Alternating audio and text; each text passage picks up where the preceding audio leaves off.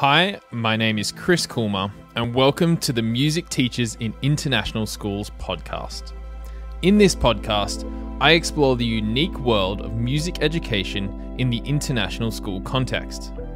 You will hear amazing stories from music teachers working in international schools all around the world. Learn tips and tricks from a global community of leading music ed experts, and be inspired to develop your capacity to be truly international in your approach to music education.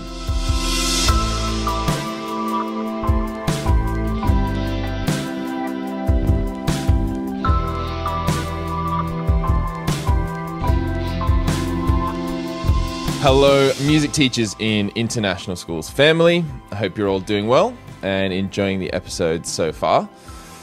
Please do get in touch via the MTIIS website or through the Facebook group to let me know what you think of the conversations so far. If you know of someone that you think I should interview on this podcast, do let me know. Now, today I'm excited to be speaking with fellow Australian Samuel Wright. Samuel is a music educator currently living in the Netherlands and working at the International School of The Hague. He previously worked in international schools in Austria and South Korea. And I like Samuel's LinkedIn profile, which starts with the statement that creativity and imagination are my goals. I think that's a quote from Samuel, but we'll explore that, and I like it either way. Samuel is a prolific writer, composer, and music tech innovator who loves to keep his students on their toes with interesting tasks using quirky pieces of gear. Samuel has spoken at global conferences, worked on multiple collaborative arts projects, and has recently written a textbook called Music by Concept, published by Hodder. And this book focuses on the middle years program, the MYP music curriculum, from the International Baccalaureate. There are lots of things I'd like to dive into, so let's get into it. And I thought, in the interest of mutual Aussiness, I better start with a, "Hey Samuel, how are you, mate?" And then g'day. Yes. I'm good. Yes, I'm good. Should have started with g'day. G'day, mate. Yep. I'm struggling. I need to practice my Aussiness. How's things? I'm a bit out of practice too. Yeah, good. Good. We've got our Netherlands summer happening. So lovely sunshine. It's 10 p.m. at night and I've got a beautiful sunset, still daylight. It's a different world. So nice. So let's start off with a question I guess I like to start off with all my guests. Can you outline your journey to becoming an international school music teacher for us?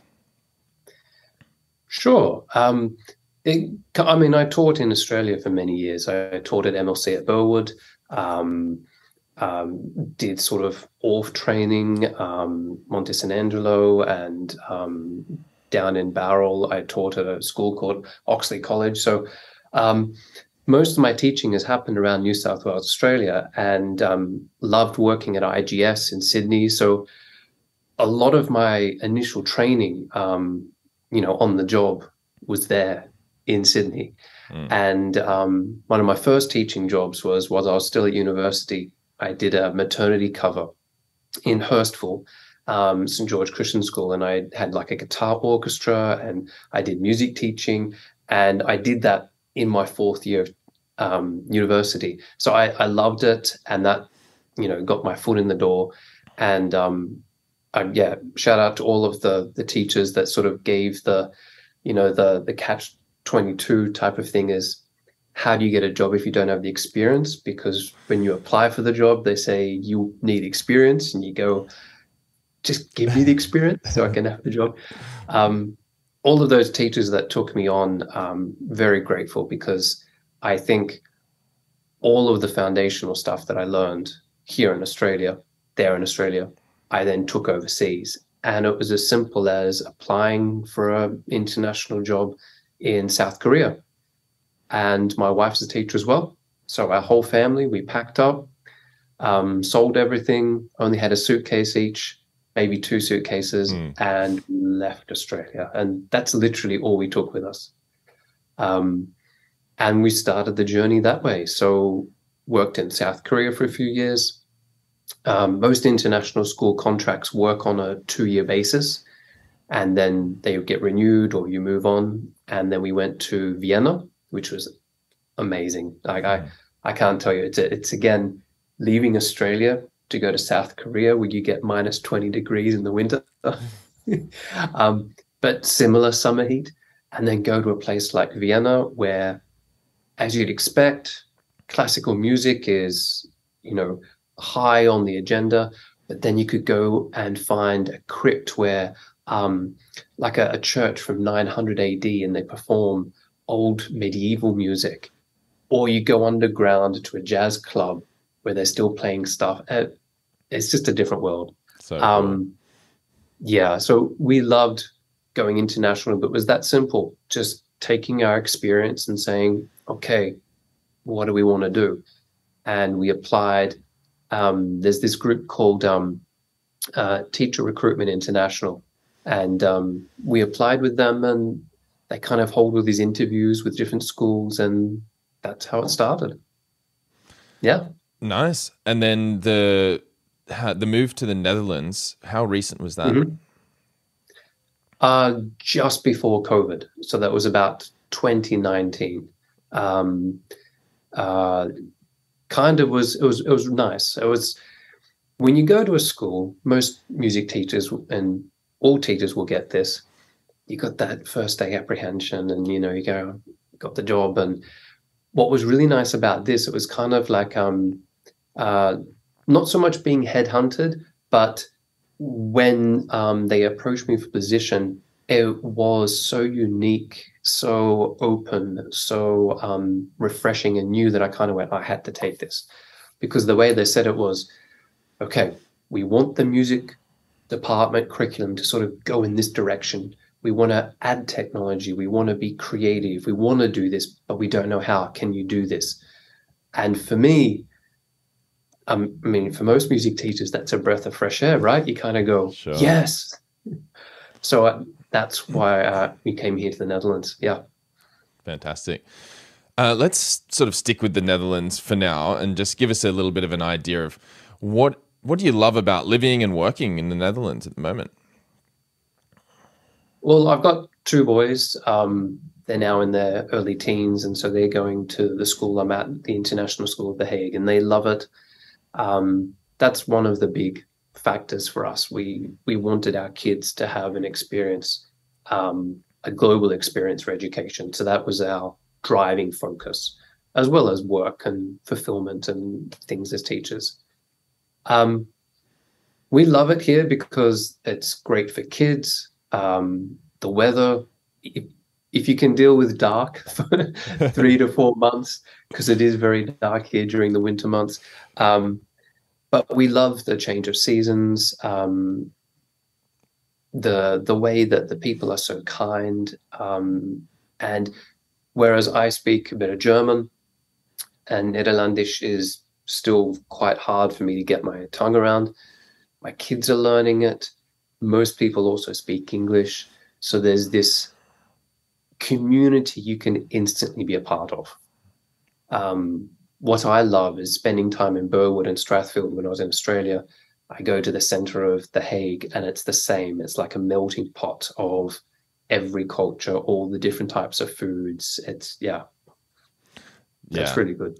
So nice. And how are you going with bicycle riding?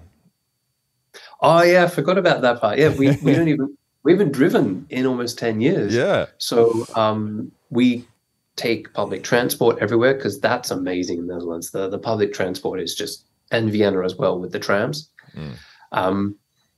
But the bike riding, we ride to school, we ride back from school, we ride to jiu-jitsu or the gym, we ride back home, we ride to the shops. Like, you could just go everywhere. Yeah. I had to buy some new speakers the other day. You can kind of ride to the person's house, test them out, then put them on your bike and ride home. It's like, so good. It's a different world. The little bike lanes everywhere, so it's kind of accessible. Yeah. You don't feel like you're going to get knocked over all the time. No, it's like the bikes have just as much respect as the cars, probably more so. And everything is flat. You stay on one side for going this way, and it's a well-oiled system. It's really good. Cool, cool. All right, let's talk a bit about music. I think Sure. all of us have a nice idea of the Netherlands, and I mean a brief but nice idea of what's going on in your in your world in the Netherlands and your journey to getting there. So that's really nice. Let's talk about the curriculum. So we mentioned I mentioned earlier the middle years program, the MYP. Yes. Could you describe your approach to teaching the MYP music curriculum first, and then maybe move on to your approach teaching the IB-DP part of the IB music curriculum? Sure. Just if anyone doesn't know, the middle years program is so an Australian curriculum, it'd be year 7 to year 10, and then 11, 12, we have year 13 here in the Netherlands. So 12 and 13 for me is the diploma program. It's where things kind of shift from the middle years. It's still inquiry based, but inquiry focused, and it really becomes a moment where in those last 2 years, kids develop projects to hand in for their final diploma. Yeah. So that's a big step up when they get to those last 2 years for diploma. The MYP middle years program, it's kind of, I'll use a play school analogy. Go on. For all those if don't know, kids TV show, you look to the round window, triangle window, square window. The MYP is kind of like that. It's a frame, it's a window, and depending upon what type of glass you've got, when you look through it, they provide, the International Baccalaureate provides the framework, the structure, the language, the tools. And I look through it and say, okay, how can I interpret that for teaching music? And what better way to do it than globally, because that's been my journey. So we look at traditional Korean music, we look at Turkish drumming, belly dancing, electronic music, how to be a producer, but at the same time, the music of Strome, who's Belgian, if I get that correct. And he includes everything from Chilean charango to like hip hop and dance rhythms. So it's like we get the freedom to melt everything together and sort of deconstruct it. So I guess the biggest thing, the way that I approach the MYP is whatever music we get to look at, we can have the time to deconstruct it by playing it, deconstruct it by composing with it. And of course, you're listening the whole time, but you're listening with a purpose to take bits apart, sort of twist it. What does this look like? Put it back in, take another piece out. And through doing that, we have kids moving from year 7 through to year 11, and they engage with all types of music, but they need to understand it, work with it. Hope that makes sense. Yeah. That I love the play school analogy, like looking through the window. Yeah. What window are we going through? What window are we going through? Really nice. So you've got your students working through that kind of deconstruction process, 7 to 11. Mm-hmm. What happens for you when you get to the IB-DP? Well, the MYP, we still, I'm ORF trained, so I put a lot of offshore work into that. We have the tune percussion, we do singing, all the things you'd expect to see in a music classroom. The difference being notation is something that comes from that deconstruction process. So if we're doing traditional music, we will learn graphic or traditional methods of notation as opposed to black dots on a page.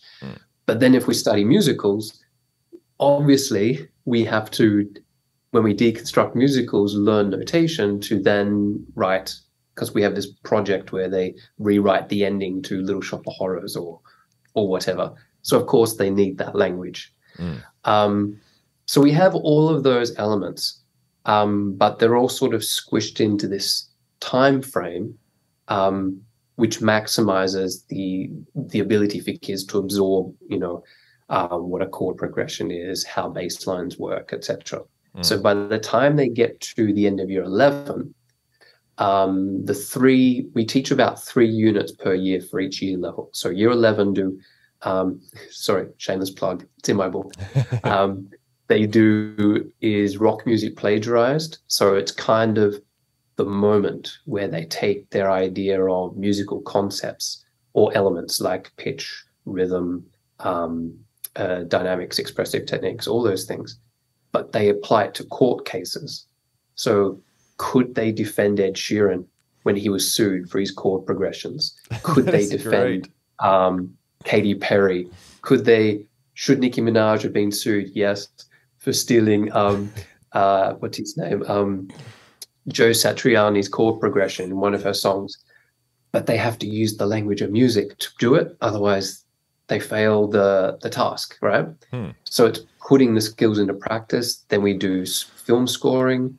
And then we end up going to the zoo and sampling animals and making beats and things. So using technology. And that's one of our fun trips that we go on. Yeah. So by year 11, they're at that point where they should be able to speak the language, write the language, and then be creative with the language. So when they take that step, because that's a big thing in international schools, getting kids to take diploma music, because it's a battle against sciences. They have a certain package they have to pick, and those last 2 years are quite intense. So they have to choose their subjects to be awarded the diploma to then apply for colleges. Right. Yeah. So it's a big step. So to have kids prepared is goal 1, but then goal 2 is 12 and 13 for us. What will we be studying, Mr. Wright? Like what music? What are we doing? And so we can then confidently say, well, you know, all those things you've been doing with us, now we step it up, but it's your turn. You have to pick the music. You have to pick the pieces to investigate. So we give them all the skills, but then in diploma, it's sort of the onus, the project, the decision making becomes theirs. So they have to take ownership of a lot of stuff there. Yeah. Yeah. Nice. We've still got performances. They have to do like a recital and recordings. They have to compose pieces, but it's their choice. Great. Yeah, that's all making sense. Cool. So let's go to your book a little bit then, and explore that a little further. So it's called Music by Concept. You're going to grab it. Where is it? Yeah. Hotter Education. Tell us a bit more about the book. And I mean, you've already given us a couple of ideas of potential activities that you've done with the book, but let's explore the book a little more. And how could an international school music teacher use it? Well, good question.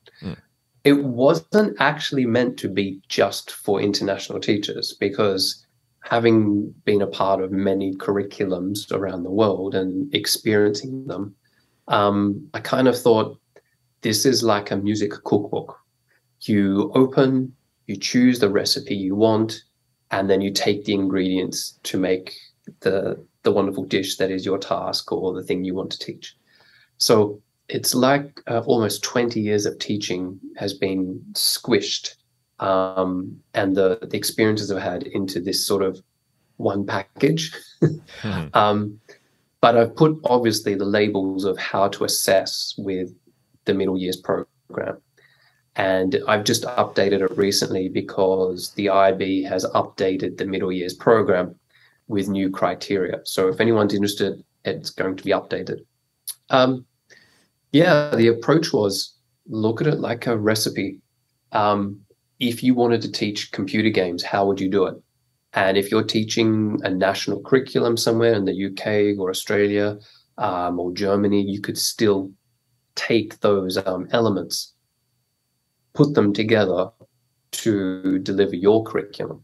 I just did it in the IB framework because most international schools teach the International Baccalaureate. Does that make sense? Yeah. Cool. So it's really flexible then. So anyone could pick it up and apply it potentially. You could, you could chocolate wheel the whole thing and just spin the wheel and pick. I did try to do it in a structured way. I don't know if this is anyone's done this because I don't teach from the first chapter all the way through. That was never my intention. what we do here at the International School of The Hague is we will pick certain chapters for certain years. Like in year 11, I think we go from chapter 4 to 10 to 8. And they're the 3 units we teach. So it's not a sequential thing in any regard. It's we focus, as I said before, a lot on the concepts, a lot on taking things apart to create with. Yeah. Cool. So people can, we'll add to the show notes where they could find that book and links to it and things, right? Yeah. Could Great. just be on Amazon or Book Depository or anywhere, really. Yeah. Easy. Cool. Yeah. Great.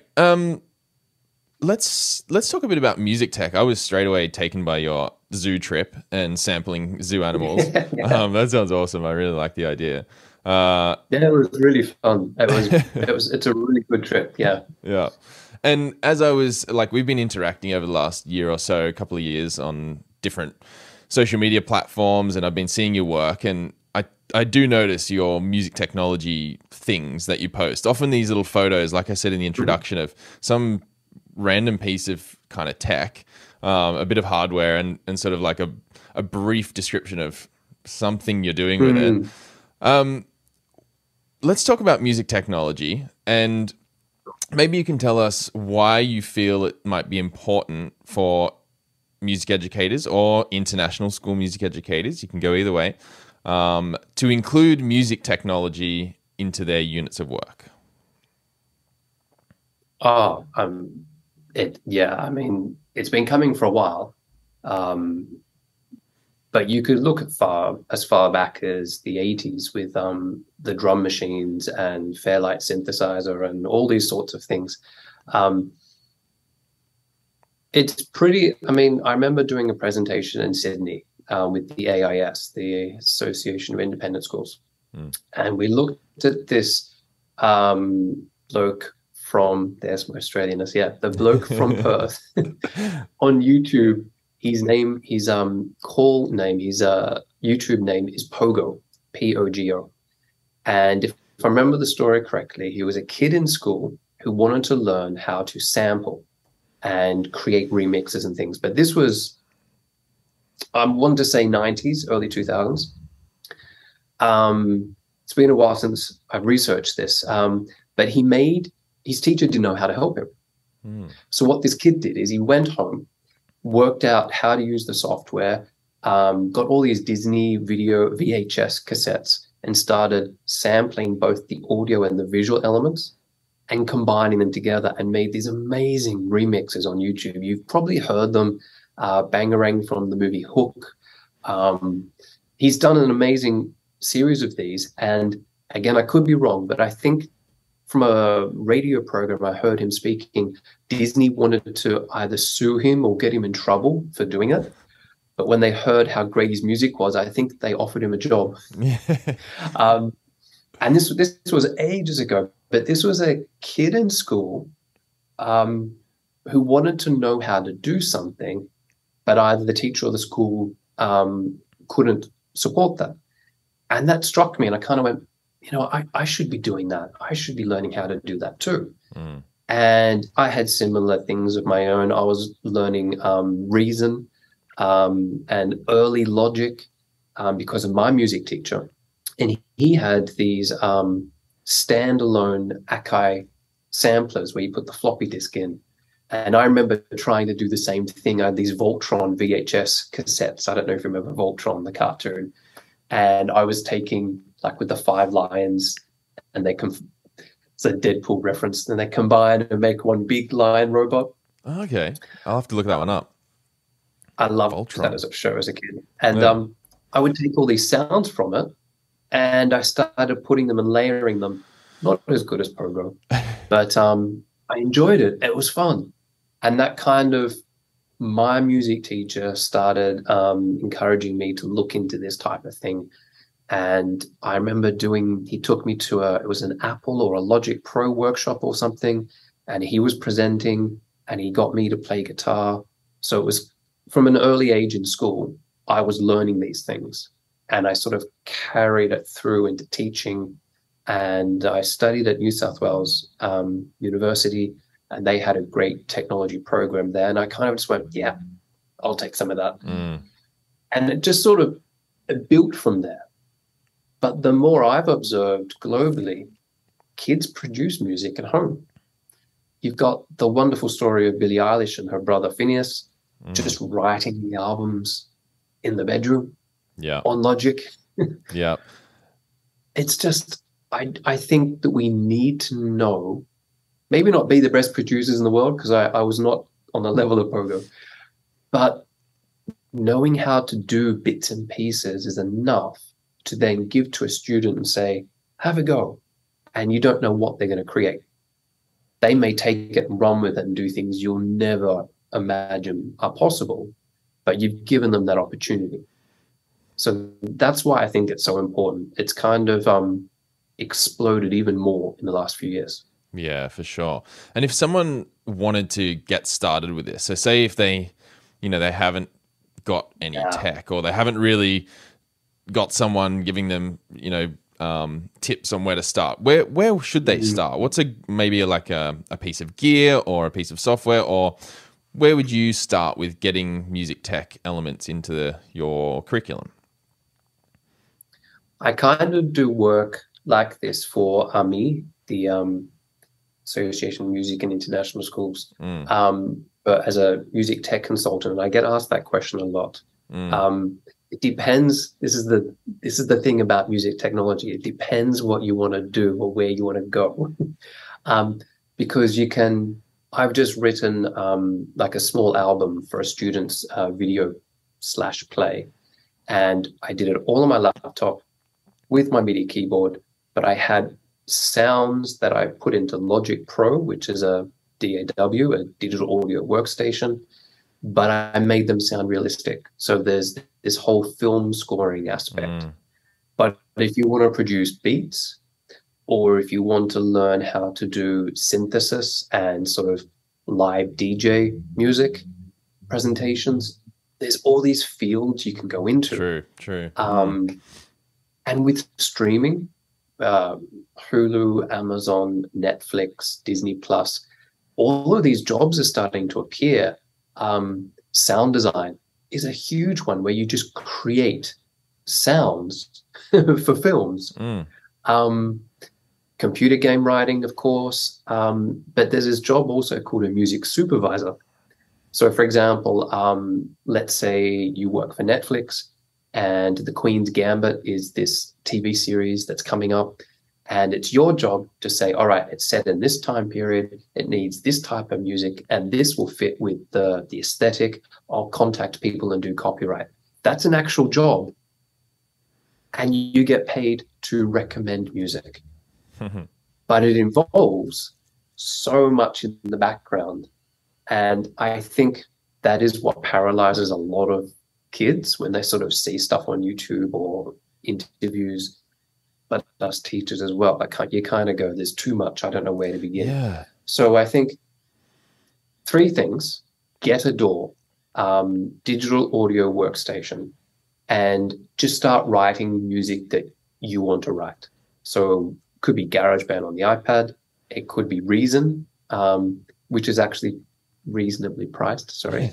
Very good. Good pun. I like that. Ableton. Yeah. Ableton is really good for music production, and you can just get on YouTube and start learning stuff. It is that simple. So get a DAW.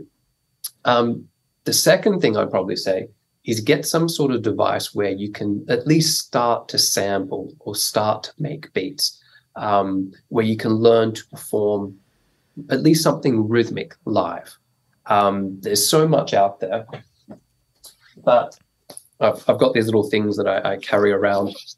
So you could have something like this, and what it allows you to do is attach any sound to any one of these pads that you can then record in or trigger and perform, and just you plug it into a PA or... Just to jump in there, for those who might be listening and not watching this, Sam's holding up I don't know how big it is, maybe 30 centimeter tall machine. It looks like a giant calculator, basically, with lots of pads on it, and at the back, lots of plugs that you can plug into. Continue. It's basically a drum machine. However, what it does is combine all the drums and all the sounds and all the things you probably would have heard in every soundtrack ever, but you get to perform each element yourself. So you can just tap the pads in time. I've done things in school where we have our percussion ensemble, but we plug this and other things into the PA. Yeah, nice. So the percussion kids, yes, marimba, vibraphone, but then we're also playing beats. It also samples. So what you do is you record bird noises, knives and forks clattering, to create different patterns. So, you get your DAW to start producing music. You get a device like this where you can start to perform things live, play drum patterns, sample. And if you're interested in synthesis, you don't really need to go out and buy the, Art Odyssey or some sort of Moog huge $1,000 thing. There's a company called Arturia, and they have this little device. These are the types of things that you're talking about. Yeah. In my post. And I take this to school, and they're touch sensitive, the keys. But the part that you'd be interested in are all of these knobs and dials and things, because they cover all the basics of synthesis and how to make your own sounds. And it sounds amazing. So good. I think the cost is like €200 or something. Like, compared to really expensive equipment, you can just rock up, plug it in, experiment, record, pass it to the next student. They do the same thing, record. And that gives you the chance to physically get your hands on something if you don't want to just be sitting at a computer. So I guess 3 steps would be: 1, decide if you want to write music at your laptop. Number 2, if you like to perform things live, get something like a beat making machine. This one is relatively new from Roland. It's called the SP404. I love it because it's fun. And you can do it in the classroom without any computer or any setup. And the other one is, if you want to get into synthesis, it's called the Micro Freak. And you can literally just start straight away working with different sound waves. And they all sound good for the entry price level. And I think from there, the kids will start to notice. They'll start to go, how did you do that? And my little trick is I sort of go, oh, yeah, I did this. And I step back and you kind of watch them. I never subscribed to the term digital native because I've seen many teachers much older than I using technology brilliantly. So I feel it's more of a mindset. So those kids that have that mindset for technology and exploring and being, we call it risk-taking in the IB, they'll do it. And they'll just explore and make crazy stuff, and they'll love it. And that's kind of how I see my role. I go, okay, I'll explore this thing. I'll do what I can with that, and then I'll pass it on to the student who I think is going to benefit from it. And that's kind of how I've step by step learned these little things. Sorry, that was a long answer. But I think it's fantastic. So again, you kind of summarized it, but the 3 kind of main things, just in case we missed it, was the DAW, the digital audio workstation, computer-based software for producing music. Just start making, the beat making device of some kind. And the third thing you held up for us, which if you're listening, was basically a mini keyboard of sorts, like a 2-octave keyboard, right? And they're so flexible and portable. So they're 3 great little pieces of technology. And they power by USB. So you can just get a USB power bank. You don't even need to have those chunky power cables that you carry around. You just plug it into your laptop and it works. Or plug it into a power bank and it works. Yeah. And that's kind of, if you travel a lot or if you're on public transport a lot. Or riding a bicycle. Or riding a bicycle, just whack it in the saddlebag on the side, and Nice one. Okay, brilliant. So I think some fantastic suggestions there for teachers, practical, but also I can see straight away how just dabbling with those three elements for sure would be something, yeah, quick and easy and probably quite applicable. And like you said, if you just bring one of those, especially the two hardware devices, the beat making device and the MIDI keyboard, it's the tactile element. Yeah, it's straight away it's there. Okay, so go on. Sorry, man. What I normally do, because I'm just thinking of teachers going, because we have quite small classes, so I can just sort of hear myself going, oh, what if there was a large class? I get a little sneaky and I get a guitar pedal. And if you get 2 or 3 and you sort of connect them up to one of those devices, you can have almost 4 or 5 kids up tweaking things and experimenting with sounds. Guitar pedals are great for that because you can literally just pick something up and everything is tactile and they're not going to break anything. So they just plug the sound in, daisy chain it, and that experimenting with sound is also part of the journey of music tech. You're not just learning the thing, you're experimenting with the sounds that are available because of the device, right? Right. So I get you. So you could have 5, 6, depends on how many pedals you've got. You daisy chain them all up, and everyone's just tweaking things and changing the sound. Someone's got a guitar maybe at the front end of the chain or a keyboard or whatever you started the sound source with, and then everyone's having a go and tweaking. And then my little trick secret is I have it plugged in at the end to my computer recording everything. Yeah. So at the end, they actually have whatever it is they did. You may not use all of it because it's probably like, but there are some golden moments. You go, oh yeah, that's really cool. And we'll use that. And then we can chop it and then use our other skills later to turn it into beats or a layer or an instrument and stuff like that. Yeah. It's all about getting your hands on it because there's something lost when you just sit at the computer. And that's, as a guitarist myself, using guitar pedals, you get to find settings and hear the sound as you turn the knobs, and kids love that too.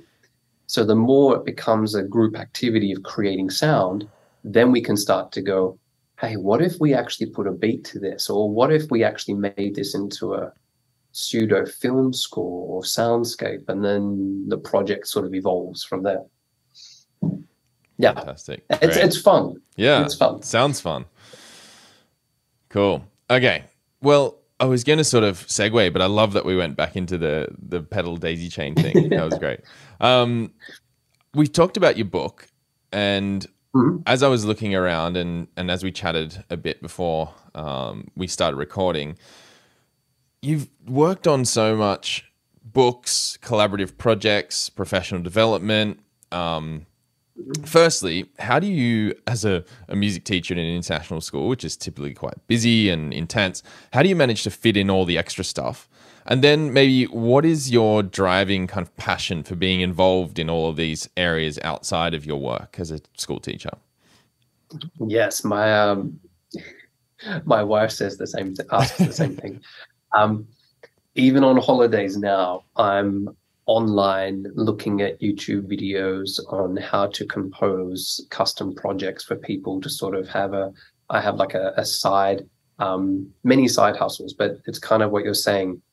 I love being creative and learning new things.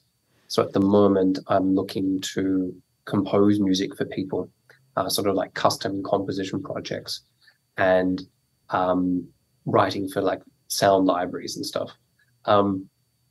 It's the teaching part. I think we're very lucky as music teachers. We pick a career that we are energized by. We pick a career that we love to investigate and learn more about. So every day, every week, every year it's something new, and we get tired. We get cranky. I come home and I put noise cancelling headphones on because I don't want to hear anything. Yeah. But I think we're quite fortunate in that we have a career that is uplifting and we get to perform and we get to learn new things all the time. But for me, I need in myself to be able to learn more and push further, because I don't, like, once I learn something and master it, I kind of go, okay, so what would happen if? And it's that question that always drives me. Okay, so if I wrote that, what would happen if I turned it into synthwave? Because, I love Stranger Things on Netflix. I thought, could I write music like that? And that then becomes a challenge. So I think for me, I like challenging myself to learn about and do the things I see. We are professionals, but musicians in film or TV and media doing. So I call them up. I call up people in advertising. I call up people. A friend of mine, John Hunter, he wrote advertisements and taught it years ago in Australia, the fantastic Flying Books of Maurice Lesmore. Huge long title. Wrote the score for that, and I think he won a BAFTA for it. So I call these people up and I go, how do you do that? Can you teach me? So a lot of the drive is I just want to know more and I want to learn more. But another part of that is I'm not that young anymore. And I kind of look around and I go, man, I could go to Egypt and learn how their music works, or I could go to Turkey and learn about their music. Will I get the chance? So I kind of, with COVID, we're stuck at home, right? And doesn't come back. I hope not. All of these avenues for extra learning have presented themselves, and I kind of want to grab those. So the book was a way of solidifying the past 17, 18 years of teaching. It was kind of my way of going, right, I can put that aside and share it, because that's what my website was. I was sharing things, but then teaching, family, life kind of gotten in the way, and I stopped blogging. And I kind of went, I've got to do something about that. So that's why the book, to share all the lesson plans. But now I'm looking into a lot of composing and digital media, because the world's going that way with streaming and computer games and mobile games and even just YouTube ads.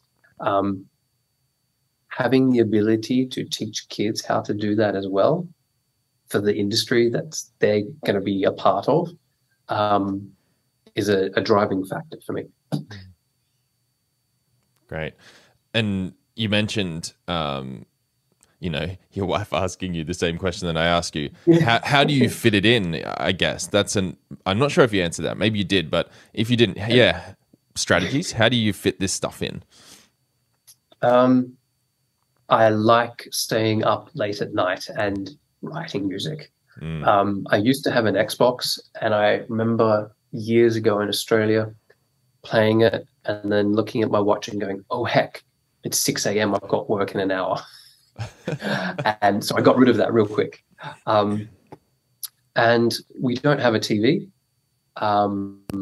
So we read lots. We have like Apple TV and laptops. And if we want to watch something, we sit down and watch it. So I use a lot of my time to create, learn to play, practice, and bit of an introvert, extrovert. I kind of get my energy from doing that and then teaching in the classroom and then coming back and learning. So that's kind of who I am as a person. And my wife, she just laughs because she knows that. And she goes, okay, just let him do that. Yeah. And he'll be happy. So yeah, I just spend a lot of time late at night. I might go to bed at 1 or 2. Not all the time, but I love creating that way. And now I get to share with my boys because they're getting into their teens. And we didn't push instruments on them, but the youngest wanted to play violin and the eldest plays piano, and he's chosen music and he's really interested in this sonology, this manipulation of sound.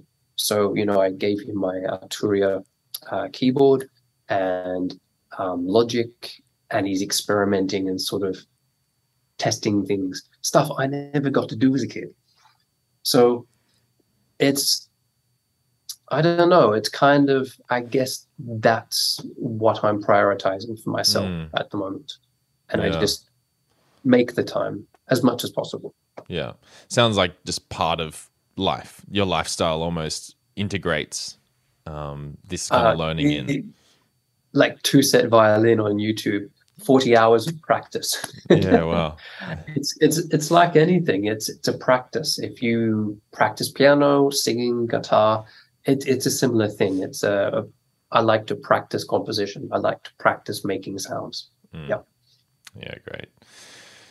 Before we started recording again, we spoke about the way that you feel, or you were sort of articulating the way that music teachers should be sort of looking for what to do next, maybe in terms of developing their skills and their approach to being a music educator. I think you mentioned before as well, like you're kind of always on a hustle, or you have lots of hustles, and also you mentioned something like you're keen on having an edge. Could you maybe sort of elaborate on this a little with me?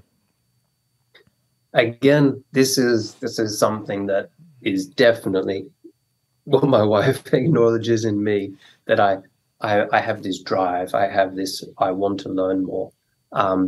So it may not translate the same way for everybody, but music teachers, we are both blessed that we have a career that is creative and open, but things change so much. You've got the streaming industry, you've got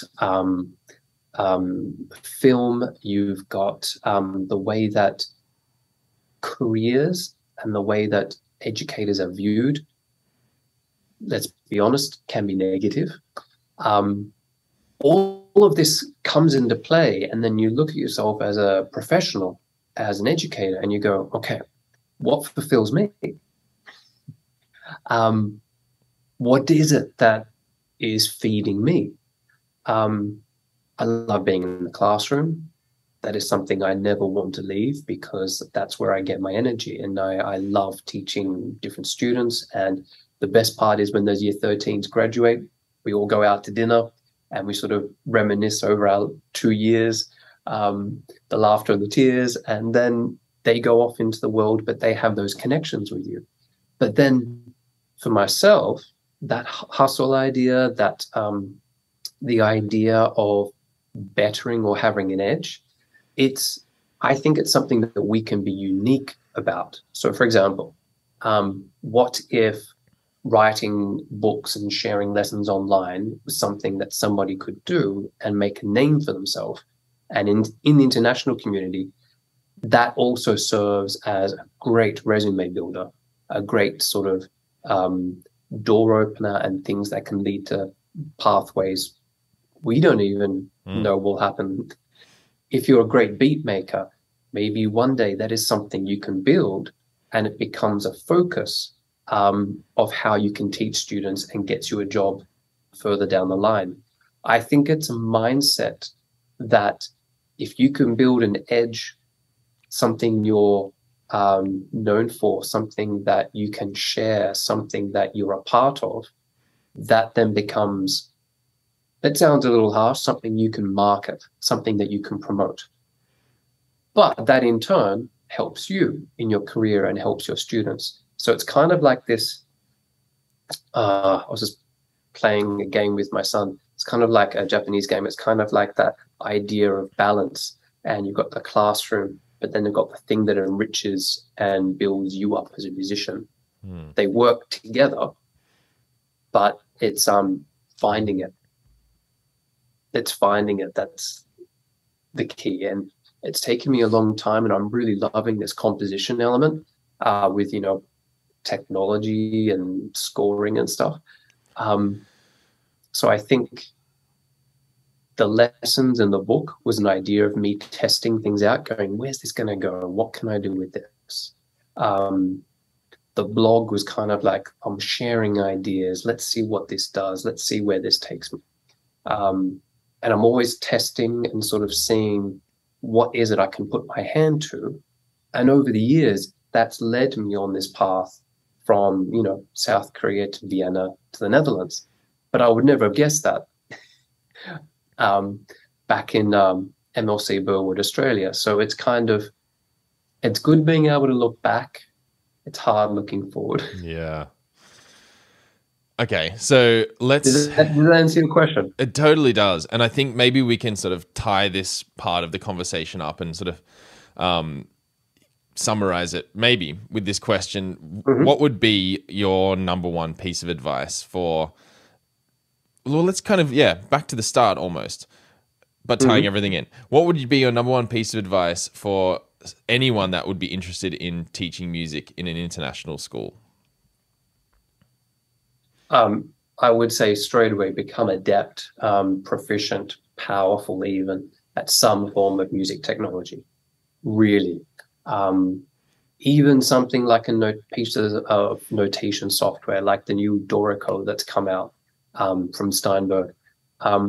Be proficient at some level of music technology, because it is something that is going to be part of the new diploma curriculum and MYP as well. And if you're teaching internationally, that's a must-have. I would also say feed your musician, your personal musician, kind of like the 2-set violin idea, 40 hours of practice. Find something that you can do with your instrument that enriches, gives you a life outside of the classroom.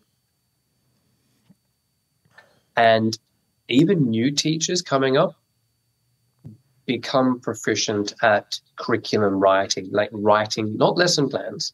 What I mean is connected creative projects. So that way, when you're applying for work, you can show and speak, how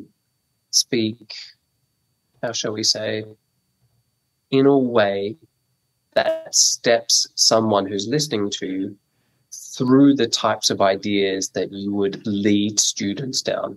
So if you imagine a garden path and you're involving some sort of technology and some sort of performance project at the end, become proficient at mapping how you would teach a curriculum. And the more you do that, share it, put it online, log it, make documentation of what you do, because the more you can show, it's that whole musician, like if a tree falls in the forest, did it really happen? It's like if a concert, if no one was at the concert, did the concert happen? And in international schools, we say if the concert wasn't videoed, did it really happen? It's kind of, I would say become adept, proficient, masterful at some form of technology. Find a way to use your instrument, your skill, whether it's guitar, singing, whatever, outside of the classroom in a band or online or on YouTube, something. And the third thing is become adept or proficient at mapping sort of that garden path where you show each of the activities. Because if you're new to the profession, that's a great thing to talk about at interviews. If I was interviewing someone and they could say, oh yeah, we do this, then go this, and it's creative and engaging, that's exactly what people want to hear. Absolutely. And if you proficient teachers who've been doing it for years, put that stuff out online, I can just say the amount of teachers who've messaged me, DM'd me, or asked for things, and I just go, yeah, here you go. I don't need to be paid for it because I have a job. The gratitude and the thanks, I've had messages back from kids saying, thank you for sharing this. I really love this activity. I don't know if many other professions get that. Yeah, I think that is quite an amazingly unique, well, I think, thing to music education, this willingness to share. And I think that's what I love about the international school music teaching community is that willingness to share. So what about, if someone was more, interested in one of the things you've spoken about today, or wants to learn something maybe that's part of your book, or wants to get some more ideas, specifically from Samuel Wright, how would they contact you? What's the best way to get in touch with you? You can contact me through my website, wrightstuffmusic.com. I'm on Instagram or LinkedIn. LinkedIn's a really good way because then we can see where we are in the world, and it's all about teaching and sharing, which is a really good system. Yeah. But go to my website, send me an email. I'll be updating it further in the next couple of weeks, and I'd love to hear from you. I've done lessons, sort of like team teaching things with schools in India and Norway and stuff like that, opposite parts of the globe. And it's just fun because we can, as I said, we can share and learn from each other. And I think that kind of builds up there was a author, Pasi Sahlberg from Finland, if I get the book title correct, called Staff Capital. It's this idea that in a school, if teachers are valued, appreciated, and respected, they stay. And the more they do that for teachers, the top down, people stay. And staff capital, the thinking, the knowledge, the experience, it builds. If we do that as music teachers, then that's all that's going to happen. All our skill and experience is going to rise. And that's kind of how I see it. Yeah. Yeah, perfect. Is there anything else, Samuel, that you wanted to share with us? Maybe we didn't cover something. Anything else you want to tell us today? Put me on the spot. No, I think I want to thank you for including me on this podcast. This was really nice. Thank you. I guess if people are interested in becoming international school teachers, it is a wonderful career. The IB curriculum is both creative and open and gives you a freedom to explore avenues you may not have thought of before.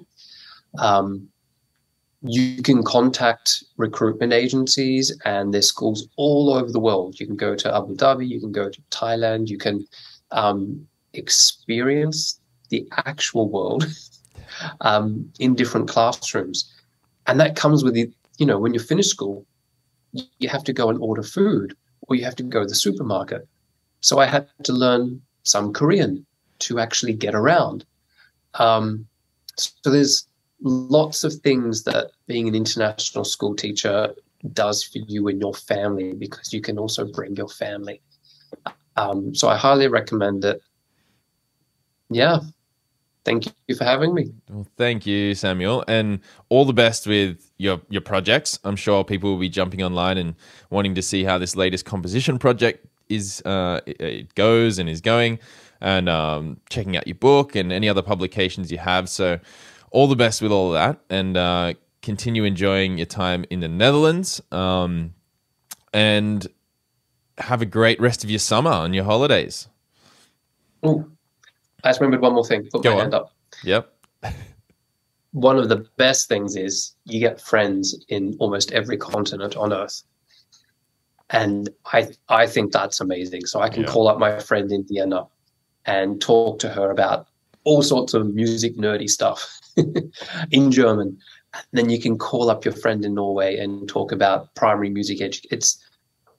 It's so hard to describe. Like even our connection. Yes, we've got the Australian connection, but that international music understanding, there's something about that where you can just call up a friend on the other side of the world and go, how about this? What do you think? Yeah. I love that. Love that too, that true international kind of community. Fantastic. Samuel, thanks again. We're going to leave it there, and I look forward to chatting with you again soon. Thank you, man. Thanks, mate. Thank you for listening to this episode of the Music Teachers in International Schools podcast. Listen to other episodes by visiting mtiis.com, or learn more about our community on Facebook by simply searching for Music Teachers in International Schools. If you know someone who you think I should get on the podcast, I'd love to hear from you. You can find me at chriskoelma.com, ChrisKoelma.com. See you next time.